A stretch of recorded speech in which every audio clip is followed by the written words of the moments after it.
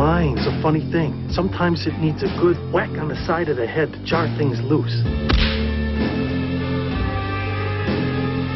I'm gonna keep killing anybody with anything to do with killing my father.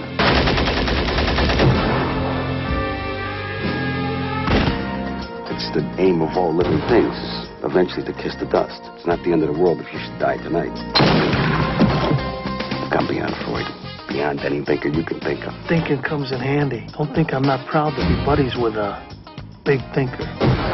It was Johnny's idea. He thinks we should give our relationship one last shot. Ned Lynch is back to nothing again.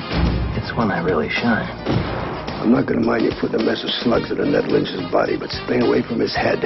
Because I'm taking Ned Lynch's head home. Sounds damn dandy, Dan. It's my new thing in life. I want to make other people happy. Mr. Make People Happy, that's me.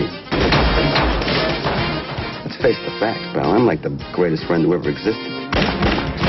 I'm like you. You're like the stinkiest friend that ever existed. I'm not really a psychopath. I'm really a sociopath. A psychopath and a sociopath are the same exact things.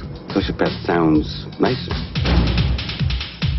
You know what the original Oedipal crime was? In primitive times, the younger males would kill off their father because he was hoarding all the females.